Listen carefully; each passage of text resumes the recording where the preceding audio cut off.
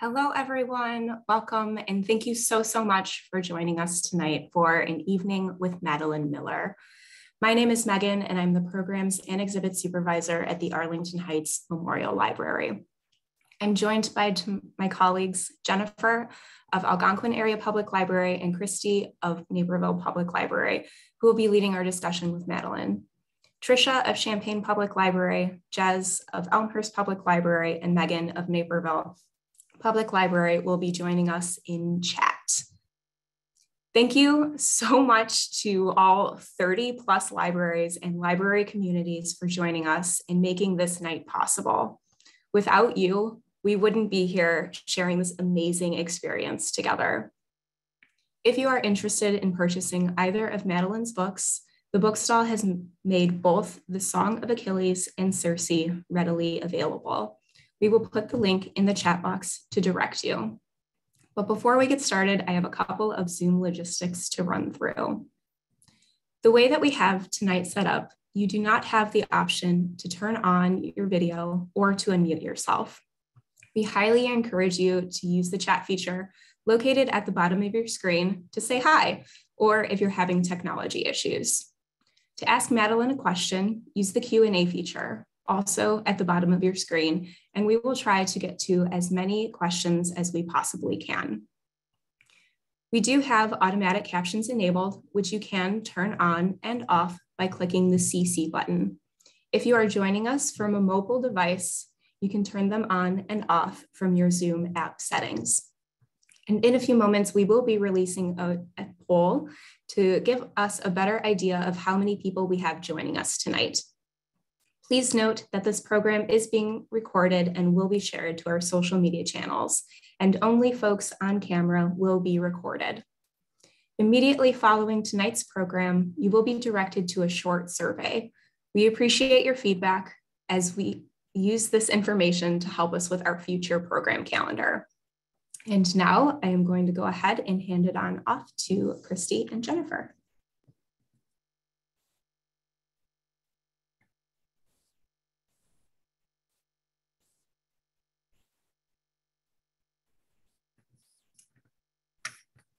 All right, Megan, I don't know if you can start my video, but it says that the host has stopped it and I can't turn it on right now.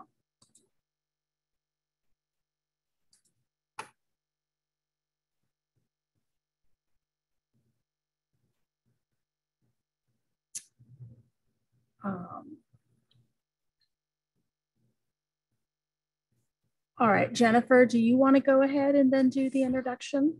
Sure. Right. So we're so excited to have Madeline here with us tonight. Madeline Miller was born in Boston and grew up in New York City and Philadelphia. She attended Brown University, where she earned her BA and MA in classics. She has taught and tutored Latin, Greek, and Shakespeare to high school students for more than 15 years. She has also studied at the University of Chicago's Committee on Social Thought and in the dramaturgy department at the Yale School of Drama, where she focused on the adaptation of classical texts to modern forms. The Song of Achilles, her first novel, was awarded the 2012 Orange Prize for Fiction and was a New York Times bestseller.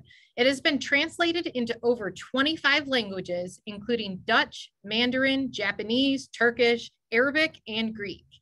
Madeline was also shortlisted for the 2012 Stonewall Writer of the Year, and her essays have appeared in a number of publications, including The Guardian, Wall Street Journal, Lapham's Quarterly, and NPR.org. Her second novel, Circe, was an instant #1 New York Times bestseller and has been widely praised from NPR to People magazine to the Washington Post. Now I'm going to turn it over to Madeline. She has something that she wanted to say to all of you tonight. Hello, I'm just so thrilled to be here, and thank you all so much for having me.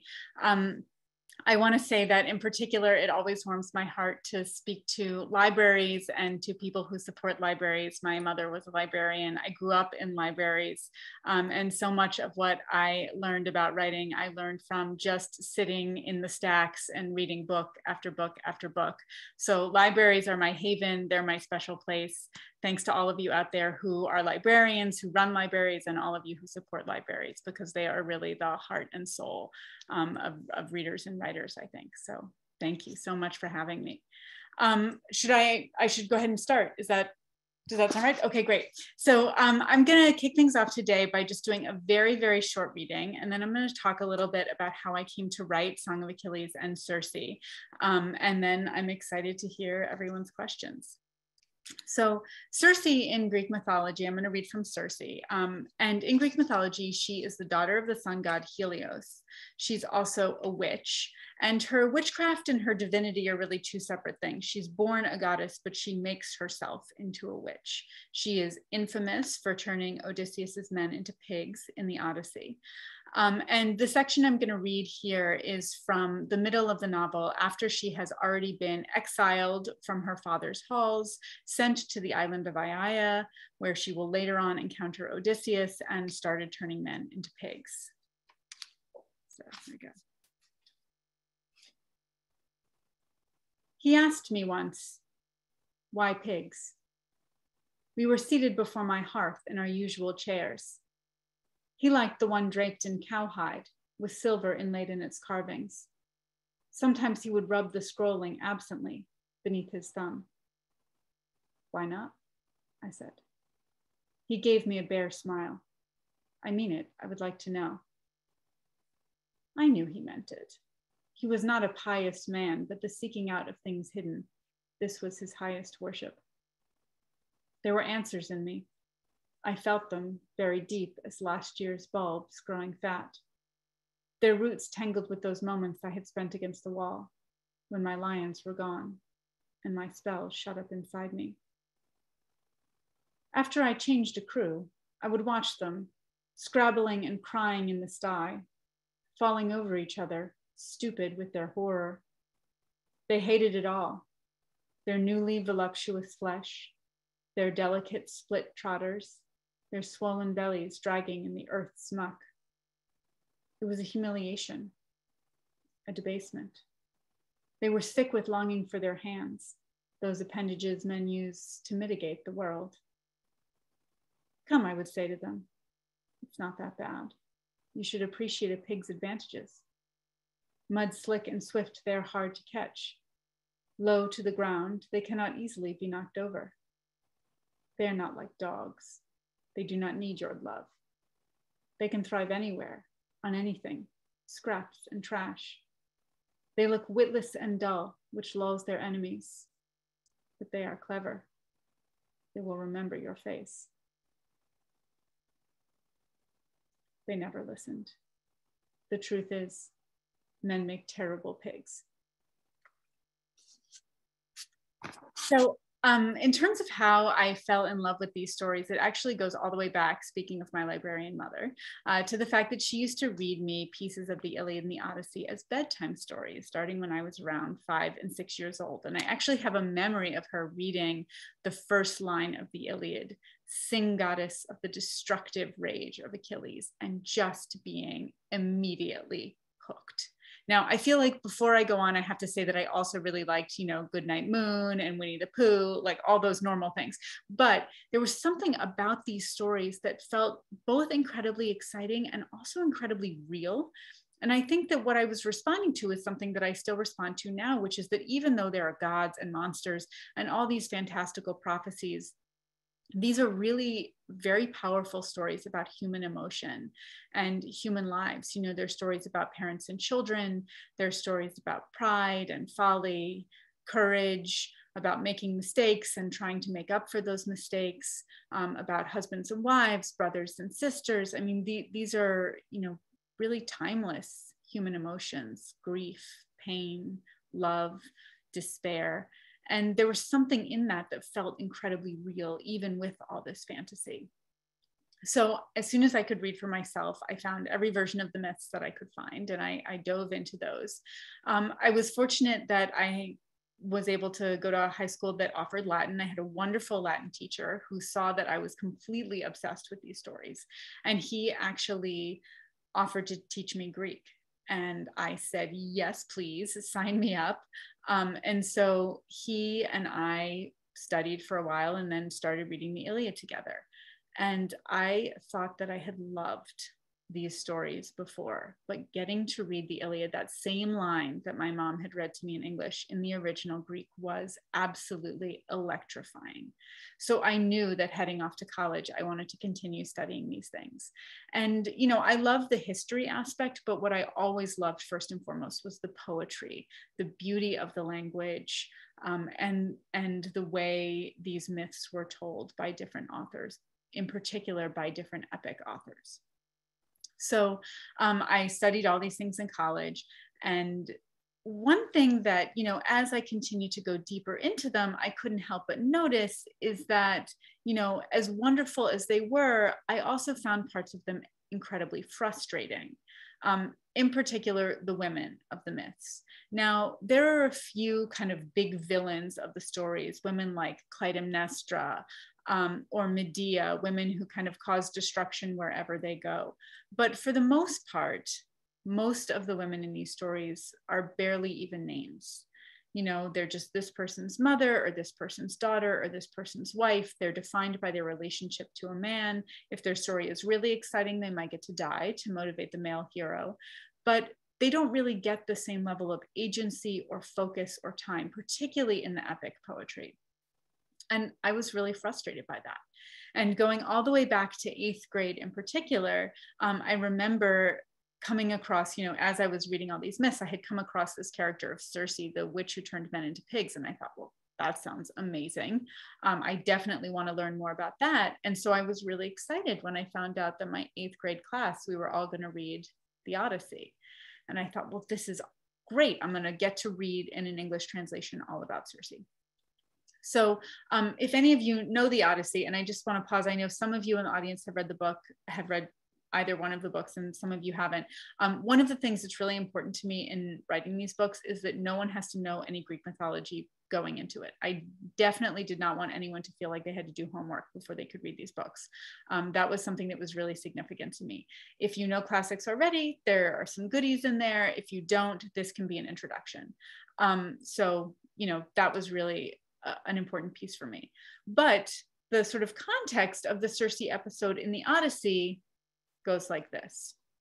So Odysseus has, of course, left Greece with all the other Greek kings and princes and captains, and they have all sailed to Troy to besiege the city and try to get back Helen, often called Helen of Troy, but actually she was married to the king of Sparta first.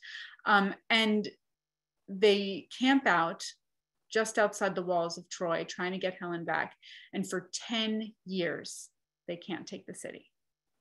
Finally, in the last year of the war, Odysseus, wily Odysseus, clever Odysseus, Odysseus of many schemes, comes up with this plan to build a giant wooden horse, stuff it full of soldiers, and then sail the rest of the fleet just out of sight, as if they've left the horse as a gift for the Trojans. The Trojans fall for it. They pull the Trojan horse inside the city. They have a huge party, hooray, 10 years, the Greeks are gone.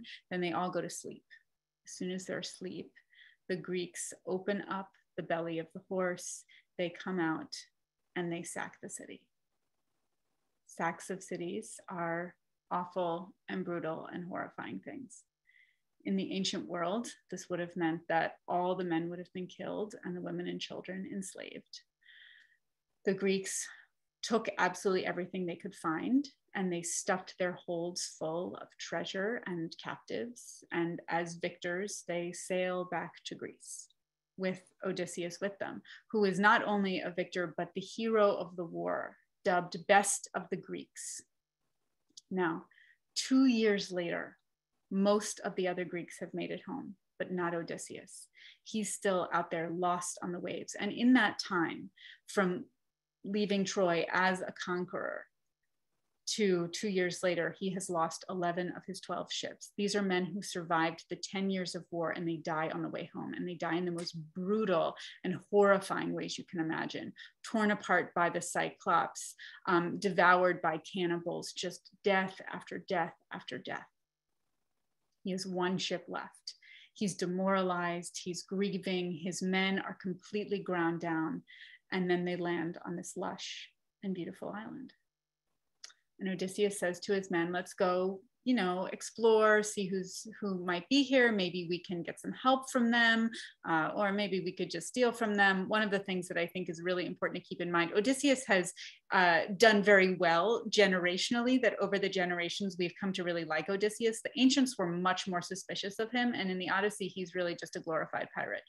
He's constantly taking things that don't belong to him and looting wherever he goes. So it's a little unclear what his intentions are towards whoever these inhabitants are. But what he does as he goes exploring is he sees a little smoke drifting above the trees. He realizes someone lives here, and he sends a contingent of his men to go find out who this person is. So the men go and they find this beautiful and palatial home. And outside in the garden, there are these tame lions and wolves just kind of hanging out, which would have really disturbed me. But they continue up to the door and they knock on the door, and they're greeted by this beautiful goddess who says, you know, welcome, welcome, come in. Let me give you food. Let me give you wine. It turns out she has drugged the wine. And after they consume it, she casts a magical spell, turns them into pigs, and drives them out to her sty. Now, one of the men has held back, possibly tipped off by the lions and wolves. And he goes running down to tell Odysseus there's a witch and she's turned men into pigs. And Odysseus says, okay, well, I have to go confront her. And so he goes to confront the witch. And on the way to confront Circe, he's stopped by the Greek god Hermes, the great god of travelers, the trickster god, and also an ancestor of Odysseus's. They kind of had the same sneaky blood. And what he says to Odysseus is, this witch is actually quite frightening and powerful. So I'm going to give you these magical herbs that will make you immune to her spells. So armed with these herbs, Odysseus goes to confront Circe. And this was the moment that, as a 13-year-old in my 8th grade English class, I was on the edge of my seat for. I thought, you know, finally we're going to get a really interesting and complicated woman. You know, there's going to be a battle of wits. He's obviously very complicated. Finally, she can match him. You know, this is going to be a great scene. But what actually happens in the Odyssey is that she gives him the drugged wine. He consumes it. She tries to turn him into a pig. It doesn't work. And then he pulls his sword on her and threatens her. And she screams, falls to her knees, begs for mercy, and invites him into her bed in basically one speech. And I just remember this feeling of total disappointment. I thought, that's it? That's all she gets? He's not going to even ask her why she's turning men into pigs? You know, and of course I understood this is his hero's journey. She's the obstacle. He has to overcome her, all of that. But, you know, the phallic sword did not escape my notice. Even as an 8th grader, my 8th grade teacher was really into phallic symbols. And I thought, you know, can't we just keep the camera on this character a little longer? Does the woman have to be literally put on her knees at Odysseus's feet? And I didn't know at the time that reaction, that passionate and angry reaction that my very offended 13-year-old self had, would lead to this novel. But I do think that that was the beginning. Was this desire to see more and to see her story centered in a way that it wasn't being centered. Now, I talked about how I went on to study these things. And so luckily, I returned to this story many more times as an older student.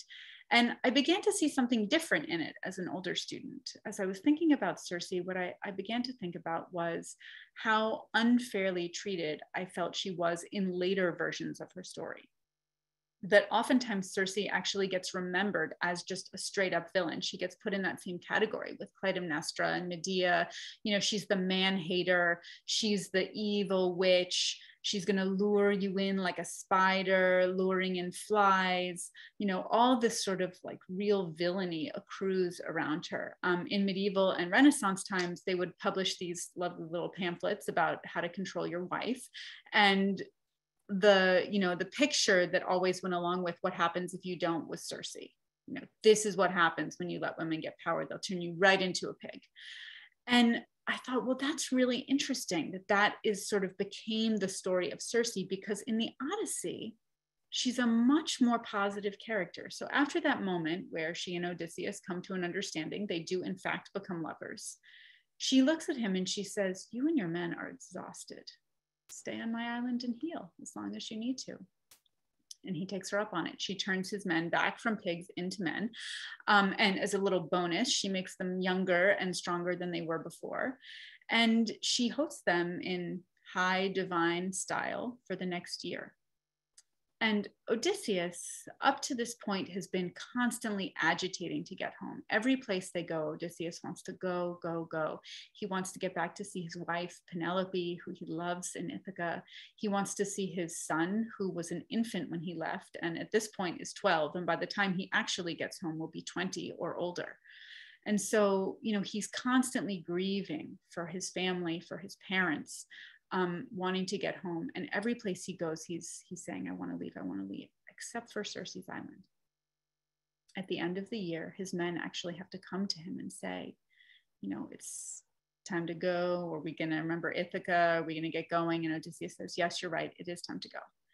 And he goes to Circe and he says, I'm ready to go. And she says, great. Here's what you need to know. The next thing you have to do is you have to get advice from this dead prophet. So you have to call him out of the underworld, and you have to do this ritual. Don't worry, I'll give you the animals. And you have to dig this pit. Don't worry, I'll give you the dimensions. And she starts sort of unloading this incredibly specific knowledge that you could basically only get from a witch with a necromancer brother, which is what Circe is. And aside from giving him all that knowledge, she also gives him advice about how to get past the monsters ahead, how to get past the sirens with their beautiful voices that make people go mad when they hear them. She's the one who says, put beeswax in your men's ears. And so all of that was really fascinating to me. I thought, gosh, Circe is not only not a villain, she is one of the most helpful characters that he encounters. And that was a real sort of shift for me as I was thinking about Circe. Now, none of this leads to me actually writing about these things from I won't say creative, because I think academic writing actually is very creative, but from a fiction standpoint, from a novel standpoint. So, but at some point, and I can talk about this a little bit more later, I had this sort of epiphany that I could write back to these stories, because up to this point I had studied classics over here, and then over here, completely separately, I wanted to be a writer. And I had been reading contemporary fiction. I wrote a terrible novel in college, which I inflicted on my poor roommate. It will never see the light of day, but it was really helpful for me to write that story, because I felt like it kind of taught me how to write a novel. It was kind of, Ann Patchett talks about writing a novel, you have to kind of turn on the pipes and let the sludge come out. So that was my sludge novel. And but it was all set in the contemporary world. There was no sort of, the closest I got was one of the characters was a Latin teacher. That was as close as I got to classics. And then at some point I directed a production of Shakespeare's Troilus and Cressida, which is Shakespeare's version of the Iliad. And it was in the process of directing that play that allowed me to realize how exciting it was to get to put your hands in the story and shape it yourself. Because as I was directing Troilus and Cressida, which has all these characters, Odysseus is in it by his Roman name, Ulysses, Cassandra, Helen, Ajax, Achilles, all these big names that I had spent all this time studying. And I was getting to talk to the actors about their character arcs and, how they should present themselves and what their motivations were. And it was so exciting to realize that I could interact with the material, not just from an academic standpoint, but I could make emotional arguments about the material. And so that kind of launched me into realizing, these passionate things that I want to say about Circe, also the passionate things I wanted to say about Achilles and Patroclus, I felt like really fit better in a novel. The argument I wanted to make about them was an emotional argument. And then the question was, well, how do I do that? How do I write back to these stories? Because my first feeling when I had that thought of, I want to write a novel about this was, this is blasphemy. There was this part of me that felt like, oh my gosh, how can I do this? I'm doing I'm treading on sacred ground. The classics police are going to come to my house and take me away. How can I dare to write back to these stories? Now, when I look back on that very young person who was having that feeling, I have to kind of laugh, because of course these stories have been told and retold and retold since the very beginning. The Iliad and the Odyssey themselves really were originally, they came out of oral tradition. They were written down later, but they were originally these living poems that were performed by different bards, who would shape the version of the story they were telling based on audience interaction. These were stories that were passed down from parent to child, from grandparent to grandchild, and they were constantly evolving. And as soon as the Iliad and the Odyssey existed in a fairly set form, then they evolved further. Then you have Aeschylus and Euripides writing back to them. And then, in later times, you have Virgil and Ovid, and then, Shakespeare, Chaucer, Margaret Atwood, Derek Walcott. So there's this like unbroken line of retellings of these stories. There is no such thing as a definitive myth. So that's what I wish I could have told myself back then. But back then I was very stressed out about it. And I didn't want to tell anybody that I was starting to do this. But part of what I really wanted to do, and I'm gonna keep the focus on Circe just to kind of stay a little more organized, but please feel free in the questions to ask me all about Song of Achilles, because I can definitely talk about that just as much. But what I wanted to do in the case of both novels was really dig into the psychology of these characters. That's what I was trying to do, is to kind of find my way into these stories using psychology. And I think that, mythology in these stories, the stories about Achilles, about Circe, about Odysseus, I think that we have lots of clues about psychology of the characters, but at no point in mythology are we getting like the Hamlet soliloquy. We're not getting the psychological deep dive. That's just not how myth works. And so it was really exciting to try to imagine my way into these characters. And of course, one of my first questions about Circe is, why is Circe turning men into pigs? Here is Odysseus, the most curious man in ancient literature, and he doesn't ask her. That seemed shocking to me. And so I began to think, well, how have other people answered this question? A lot of people answered it for a long time as in like, well, because how women are, they'll just turn you into a pig if they get any power. That's just what they're like. As opposed to, something much more interesting. I mean, that's first of all sexist, but second of all boring. I think people do things for reasons.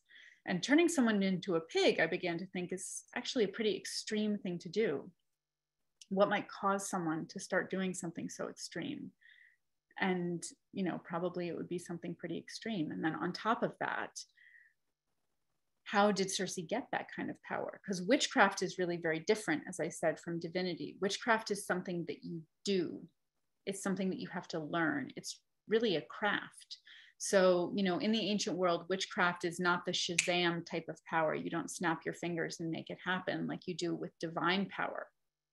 You have to instead, it comes from harvesting the right herbs, mixing the potions, saying the right words, trial and error, dedication, passionate study. It's an art.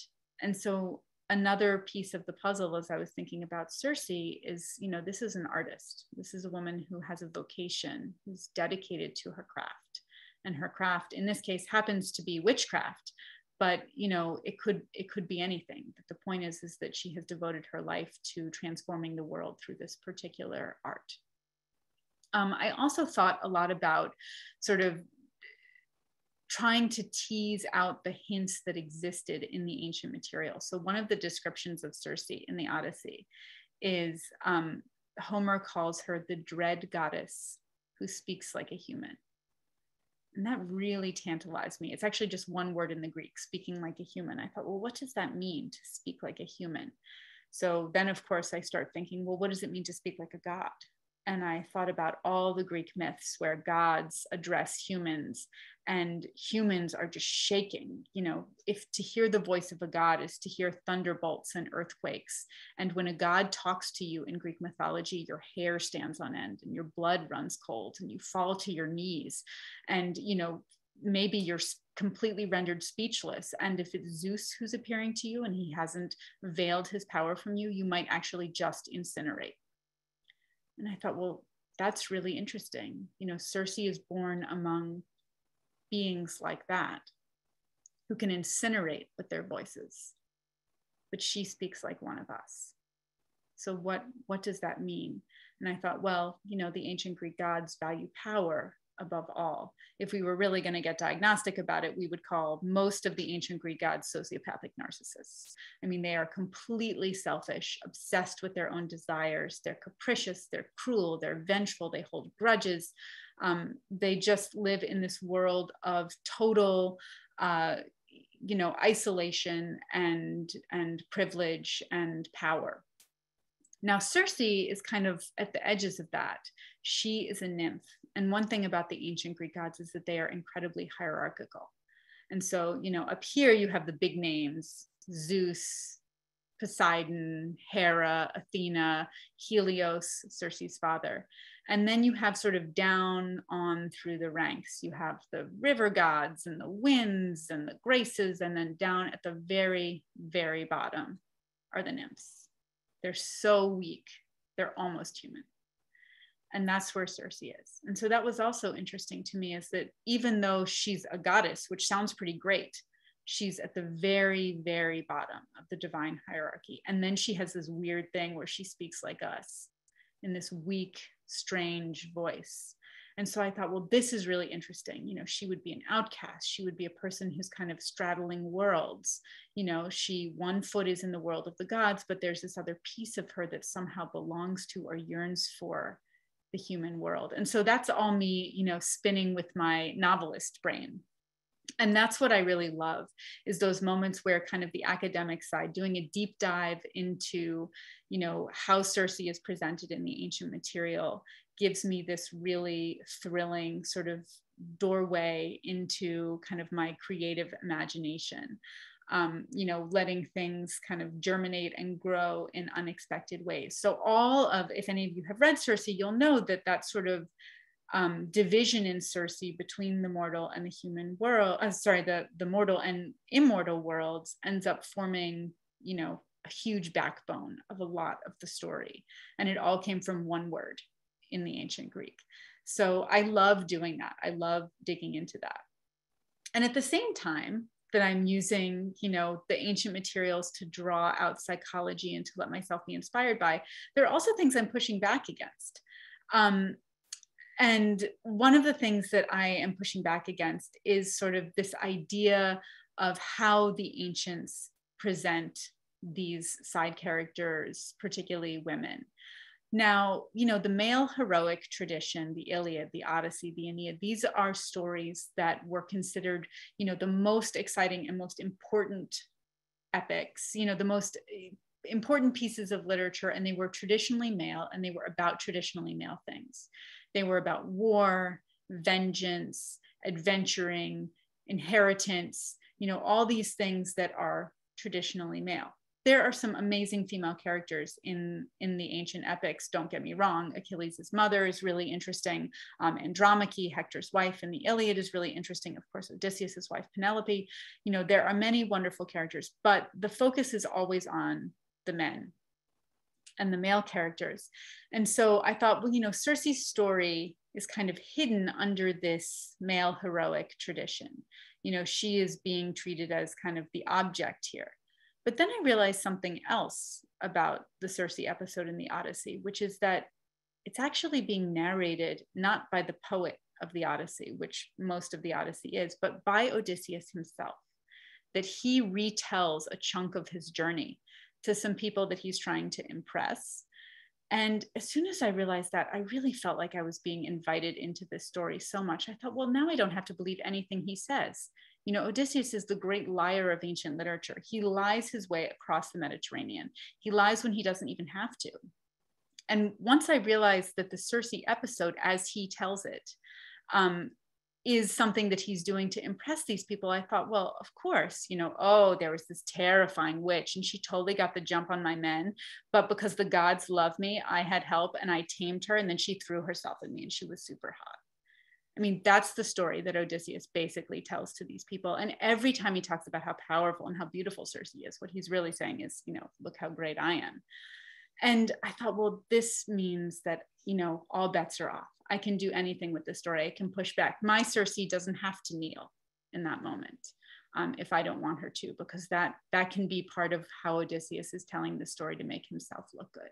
So that was really a very freeing moment for me, realizing that, you know, she's kind of been layered under two layers, not just the male heroic tradition, but then Odysseus's own self-aggrandizement, you know, and Odysseus has had 3,000 years to tell his version of the story. So it felt only fair to give Circe the chance to tell hers. And as I was thinking about her, I wanted to really make her the center of her own epic story. You know, I wanted to take her from object, from obstacle, from helpmeet, all the roles she plays with Odysseus, and instead make her subject of the story. She's the one with the agency. And so part of that was really just how I conceived of the whole story. You know, she's just a cameo in the Odyssey. She's there for 2+ books of the Odyssey, that's it.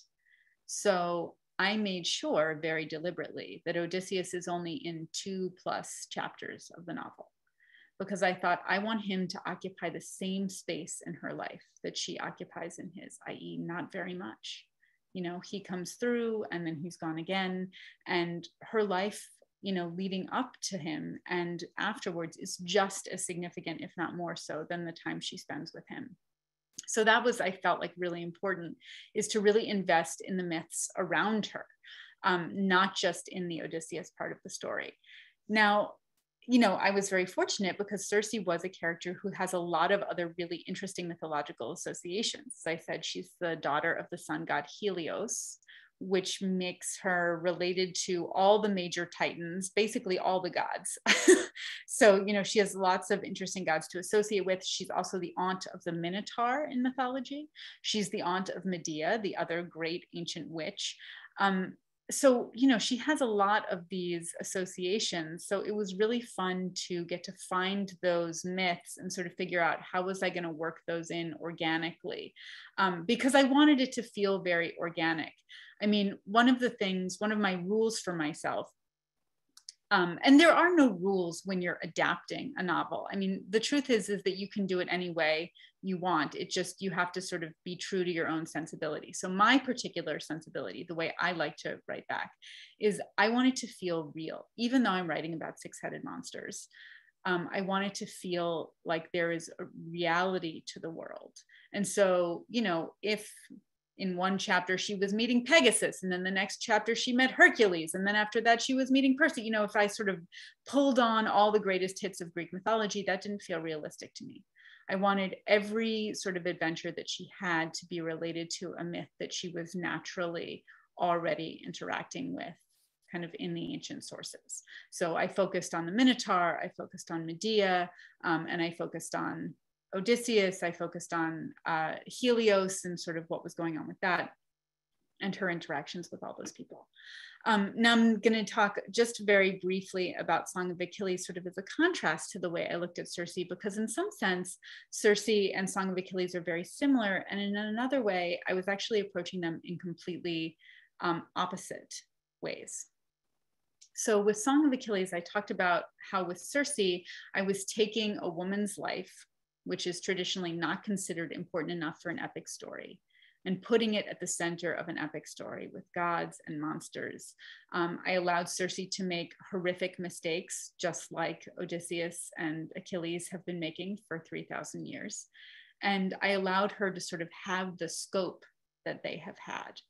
And that was really significant to me because, you know, women have been oftentimes kept out of epic. And so by putting her in epic, it was this way to kind of push back. And also I wanted to take things that were traditionally associated with women in the ancient world and really give them their epic space.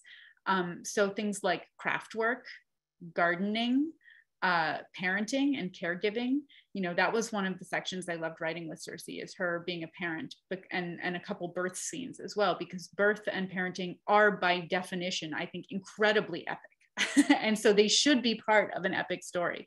So I really enjoy doing that.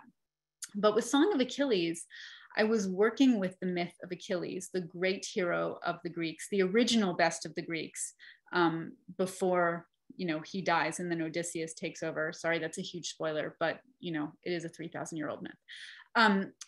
And so Achilles and his story and his beloved Patroclus are already given the epic treatment. I mean, they are the subject of the Iliad, particularly Achilles, but, you know, Patroclus as kind of satellite to him. And Patroclus's, here comes another spoiler, I'm sorry. Patroclus's death in the Iliad is the hinge. I mean, it's the turning point that the whole plot of the Iliad, you know, works on. So they are integral to the epic.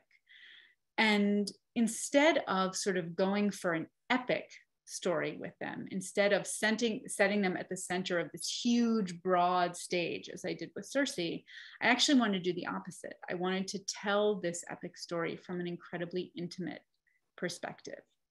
And so as I was writing Song of Achilles, instead of reaching for the world of epic as my inspiration, I was reaching to the world of ancient lyric poetry. And now lyric poetry in the ancient world is the poetry of love.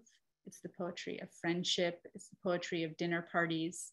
It's the poetry of small, beautiful things of daily life. And some of our great lyric poets from the ancient world are Sappho, Catullus. You know, these were the kind of love poets that I was steeping myself in as I was thinking about Song of Achilles. So as I wanted to kind of blow up the perspective on Circe, I wanted to take Achilles and Patroclus off their epic pedestals and bring them into the world of lyric poetry and sort of really see them as people and set this love story instead at the center of the epic world. Now, I am seeing so many incredible questions coming up in the chat. So there's so much more I could say, but I want to pause because I want to be able to answer as many of these questions as I can. So I think we have some wonderful people who are going to help moderate some of these questions. So I will start taking them. Hi, Madeline. Yes, thank you. You've actually answered a lot of the questions that prior to the start of this. So that's very helpful. Thank you. One question that has been asked by a lot of people, well, a couple questions. One, what is your favorite myth? Or if you don't have a favorite, what is another favorite myth of yours and why? And then second, do you have a particular translation of Homer that you prefer? Those are such great questions. So, I mean, this is a little bit of a cop-out answer, but obviously Circe and the myth of Circe and the myth of Patroclus are two of my absolute favorites. The Iliad in general, you know, you're not supposed to have favorites between the Iliad and the Odyssey, but I've always kind of been drawn to the Iliad a little bit more, partially because I often find Odysseus so frustrating. Other than that, outside of that, I mean, the myth of Cassandra, I just find so heart-wrenching. You know, the woman who is always trying to speak up and tell the truth and no one will listen to her is just, I mean, that is one that just talks right across the millennia. But there are so many that I love. And it's interesting that at different moments, kind of different myths resonate more with me. The myth of Persephone is one that has always resonated with me. And I'm actually working a little bit on that now. So I'll talk about that a little bit later. But on to translations. Emily Wilson's translation of the Odyssey is absolutely incredible. So smart, totally accessible. Her foreword is amazing. Her translator's note at the beginning where she kind of talks about the context of the Odyssey and how she approaches it. You know, one of the things about translation that I think I used to forget a lot is that translations are really interpretations. That literally with every word, a translator is making a choice and leading you as, you know, the reader in one direction or another in terms of how they're interacting with the material. And a lot of times translators don't necessarily admit that. And so I really love that Emily Wilson is very upfront about what she's doing. And so, as I said, so smart. She's a professor at Penn. And I could tell that it was also really like just an incredible translation from an excitement point of view, because when I was reading it, I was like, oh gosh, I hope Odysseus is going to make it. And then I was like, actually, I know how this story ends, but you know, that's a sign that she had really gotten me. And I was really also struck by how much she was kind of pushing back at the way certain narratives have developed over time around the Odyssey. There is a group of women that Odysseus orders killed at the end of the Odyssey. They are women that are enslaved women who he accuses of being disloyal to him for sleeping with the suitors, the men who have been besieging his house. Now, oftentimes in translation, it has become sort of like a tradition in English translations to call them the maids. But maids really means something very different to us in the modern world. The word in Greek is female slave. And so, you know, Emily Wilson is kind of going back to that, and she uses the word, you know, female slave. And I feel like that really changes how we interpret Odysseus's actions at that moment. You know, these are not women who have the consent to refuse, you know, they don't have the ability to refuse these men. And so, you know, little things like that, you know, just how you shade one word or another make a huge difference. So anyway, she's awesome. She's working on the Iliad right now, but her Iliad is not finished yet. So for the Iliad, I don't have one particular front runner, but what I would recommend for the Iliad is actually an audiobook, because the Iliad is full of name after name after name. Like book 2, the end of book 2 is literally the catalog of ships where they're like, and this guy had 12 ships and he came from here, and this guy had, and you know, this would have been really exciting and powerful in the ancient world, because it would have been like, and then came so-and-so from Cincinnati, and then came so-and-so from, you know, Philly. And like, so for an ancient audience, that would have been really exciting, that catalog, but for us, it doesn't really hit the same way. And I think, you know, hearing it in audiobook allows that to go by so that it doesn't kind of, you know, you don't feel like, do I need to be remembering these names? Do I need to be highlighting these names? It just, you know, it should go by. It should go by you. And of course, then you're experiencing it as the ancients would have experienced it. Originally, you know, as I said, these were pieces that were performed. They were sung to music before an audience. So whatever you do with the Iliad, and there are a couple of great translations. I think there's even a Derek Jacobi audiobook out there. So, you know, listen to a couple samples and see whose voice you like the best, but go for an audiobook. Thank you. Jennifer is the next question for you. So Madeline, many of our patrons attending tonight are aspiring writers, and they wanted to know about your writing process. What does your pre-writing planning process look like? And also, how do you deal with writer's block and burnout? That's such a good question. So I'm not a huge, I don't do a big outline beforehand.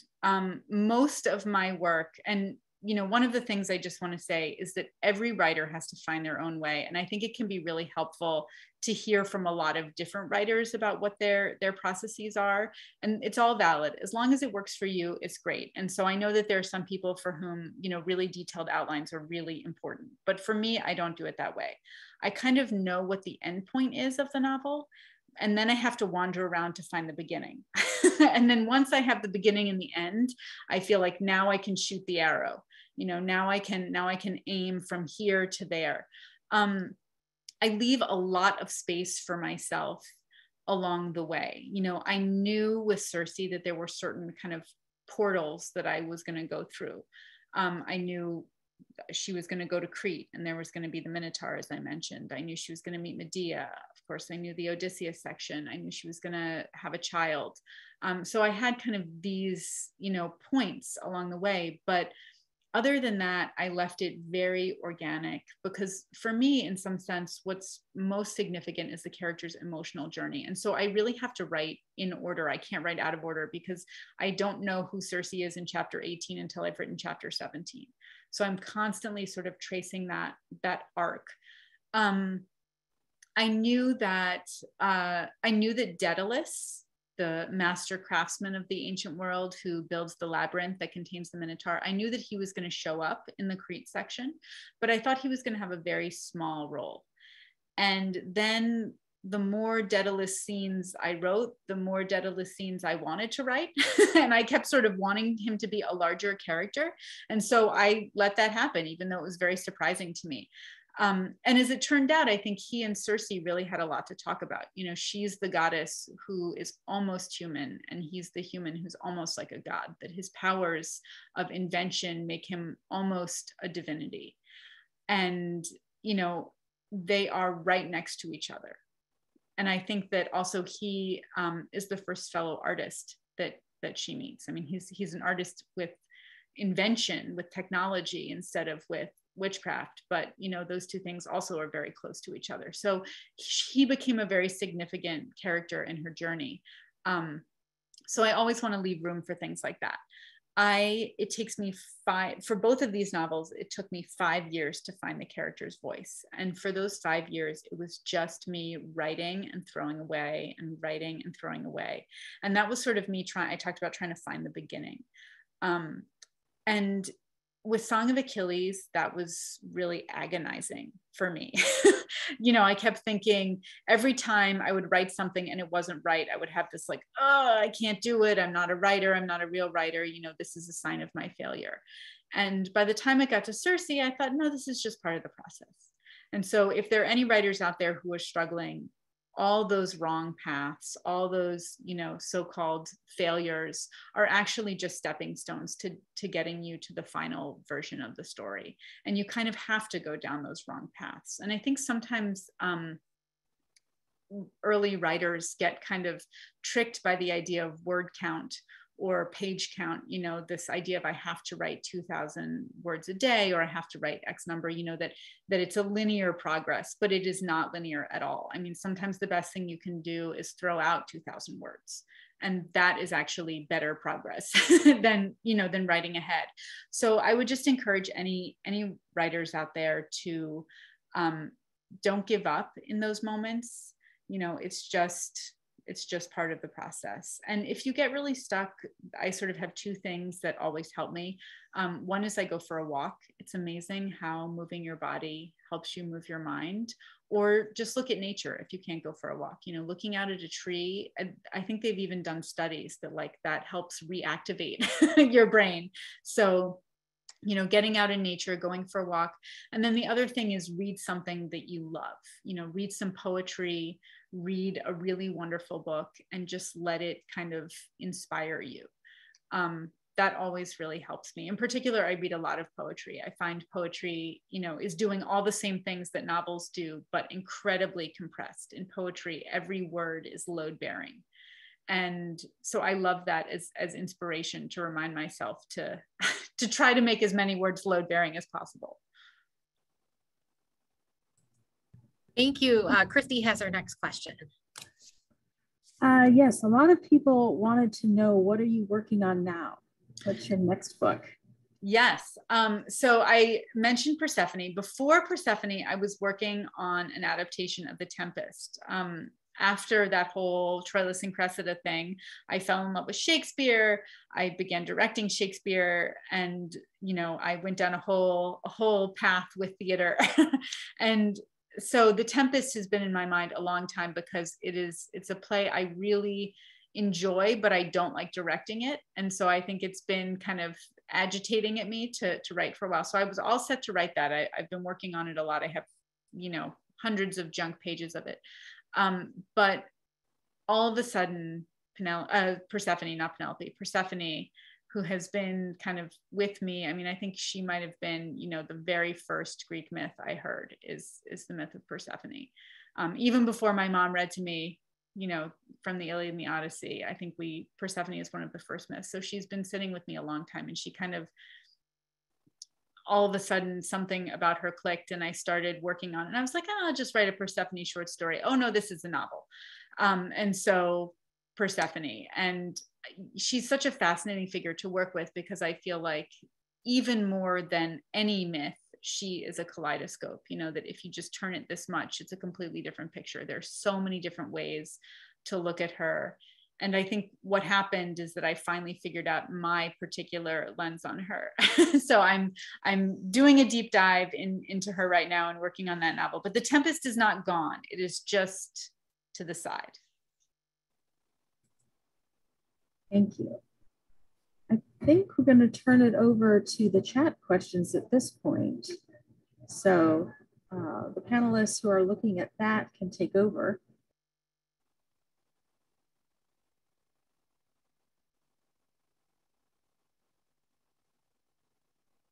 So I think, oh, So I think that we're running out of time. So we're going to ask one more question for you tonight, Madeline. And so a lot of our readers and viewers tonight wanted to know, what are some of your must reads? Is there an author that they should totally read when you're stuck on a remote island? Who would you recommend? And then also, did you have a book that you read that inspired you to want to be a writer or that changed your life?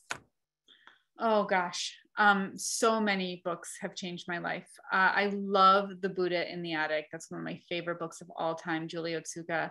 She has a new book coming out called The Swimmer, which I have not read yet, but I just ordered it from my local indie. So it's coming to me, but it just came out. But The Buddha in the Attic is absolutely incredible. I mean, speaking of sort of where novels and poetry meet, it is such a slim volume. It is so incredibly powerful. Everyone read it. I mean, she uses the first person plural to talk about sort of these kind of mail order brides that came over from Japan to America and their experience kind of leading into, the internment camps. It is absolutely, it makes me speechless even just talking about it. I love it so much. So that's one of my favorites. Recently I loved Matrix by Lauren Groff. I guess it should be called Matrix, because it's actually about like a mother, or sort of a mother superior type figure. I know significant authors that were really significant to me were, I loved Margaret Atwood, Isabel Allende, Amy Tan. I just reread The Joy Luck Club. Oh my gosh, that book like blew off the top of my head when I was in high school, and it still does. I loved Isabel Allende and Gabriel Garcia Marquez. Those were authors that were really so thrilling to me. And, the first time I read House of the Spirits, again, it was a complete revelation for me. In terms of how you could talk about injustice, how you could work with fantastical elements, in a story that is so grounded in incredibly gritty reality. I mean, I didn't know that was gonna that those types of ideas would help me later, but those were writers that were all really significant to me. Whenever my brain feels really mushy, I love reading the essays of James Baldwin. He is the clearest thinker. He's just like every thought is just like this clarity, like diamond clarity. And so I feel like, it's amazing to read that. It reminds me like, okay, stop being mushy. It's inspiring. So, I mean, just so many more, but I'll stop there.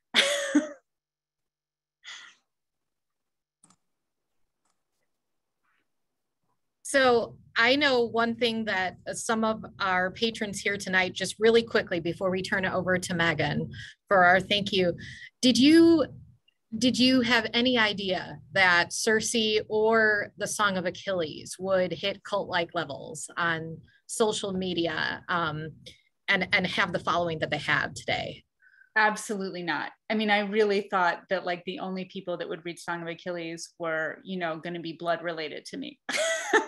And I, the fact that it started to go out in the world was incredibly meaningful to me. I mean, it just, these stories have lived with me for so long, and it is the greatest privilege that they are resonating with readers. And I'm completely flabbergasted and so grateful. I mean, it is like, I feel like I've been struck by the absolute best kind of lightning there is. So thank you to all the readers out there. I am so grateful.